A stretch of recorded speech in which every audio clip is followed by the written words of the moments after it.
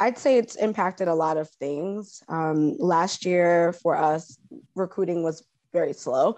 We went on a bit of a hiring pause. We weren't really focusing on, external candidates.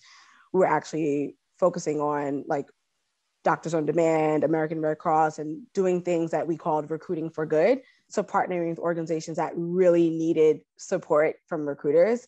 That was something that I don't think any of our leadership would have saw happening, that we were in a place to like support the public and their needs from the medical field. So that's one thing that's happened. If anyone knows, like LinkedIn, like we don't have as many offices as like maybe Facebook or Google. We're very like central, like we have like our, central offices. So we have Toronto, New York, Chicago, Detroit, Sunnyvale, Omaha, San Francisco. But typically we've hired to be in locations that our offices are. And I think now with COVID, teams are more flexible to, I don't care if you're in Seattle, Atlanta, I don't care if you are in West Virginia, we're open just to like good talent, right? It's not about you being based in a metro area or even having to relocate to an area which maybe you don't want to be in. I don't have a lot of candidates that are excited about moving to the Bay Area because of the cost of living, the style of everything. It's just not attractive. So I think like we've done a really good job of attracting candidates in different locations. I've made a few hires in like Boston and Seattle, Austin as well. So I think that's something I've truly liked, because not only have we tapped into different markets, but now we have opportunities to really close the gap in terms of diversity just by going into markets that we don't have an office, but like Atlanta, like that's a huge market. Like there's so many companies out there that we can tap into that I think primarily we wouldn't have focused on that before. But yeah, location's been pretty good. I'm glad that we're able to like hire in anywhere now. Well, as far as how COVID has changed the way that I recruit, I think technology has really come to play a huge role, right?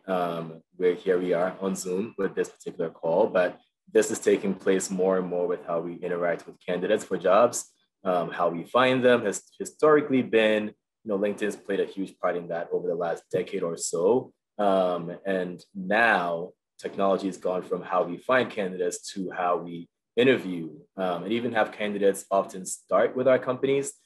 Even for people that live in the cities where our offices are located, a lot of them are still starting remote, right? And so I think that's been the biggest adjustment, is shifting everything we do as TA. When I say TA, I mean talent acquisition professionals, from having papers to file and people to speak to in person, and scheduling meeting rooms for our teams to meet with candidates that we found who are great, to shifting all of that to happening online via Zoom and Teams, and adjusting to that and kind of bringing our teams along with the process and teaching them how to do these things effectively via Zoom, or having to retrain a lot of people on interviewing skills and etiquette on Zoom. You'll be surprised how many hiring managers have had to go through that sort of adjustment, and we've had to step in and become educators around that, while we're learning it ourselves, right? Because we haven't historically had to do it either as recruiters. And so that's been some of the biggest adjustment. And I agree with Janelle when it comes to remote hiring, being able to hire from anywhere for any job as well.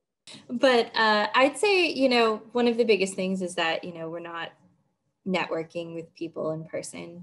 There's no career fairs where you're sitting, where you're shaking somebody's hand, or networking events, or even, like we used to have groups of students come to the office and, visit, or even having in-person interns. We've all switched to remote. So kind of that remote environment of now everything's virtual. We're talking through video, we're talking, through voice, and, you don't get that kind of like personal connection. So I think that that's the biggest thing. But as Kwame was saying, and, as my other colleagues were saying, we have turned into educators, educating them on how, hiring managers on how to interview remotely, and even onboarding people remotely, and having remote interns. I think that was huge, hugely different. We put a whole training together to teach the managers, like, okay, you can't forget about your interns because they're remote. We want to engage them and still give them a really big learning experience. So yeah, I mean, all of that has been a huge adjustment. Couple of things have changed since COVID. One, I do a lot more interviewing in shorts and t-shirts than I've ever have. um, but like a lot of us, things slowed down so much. I was like, okay, so what do I do to professionally grow and to tap into being able to help others? Like a lot of us here, we all like trying to help students and make a difference. And that's why we're here.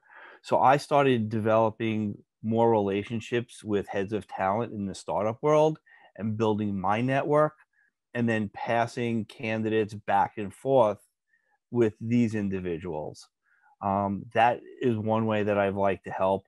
Also, I liked working with students and talking to them while they're interviewing that this is different. Your interviewing is so different than what you've done in the past, but don't worry about the fact that there's people screaming in the background, or there's dogs barking, or there's a new norm. And I told it to my own daughter. She was going through this. If talking to doesn't understand that, that speaks probably to the company's values and culture. And if they're going to really push back that it's, I've got 5 dogs. When one starts barking, they all start barking. If I'm interviewing and the dogs bark, that's okay. We laugh about it. It's okay. You don't have to have this perfect situation when you're interviewing, because you're not going to. So that's what I developed over, the last year or so when it's come to recruiting.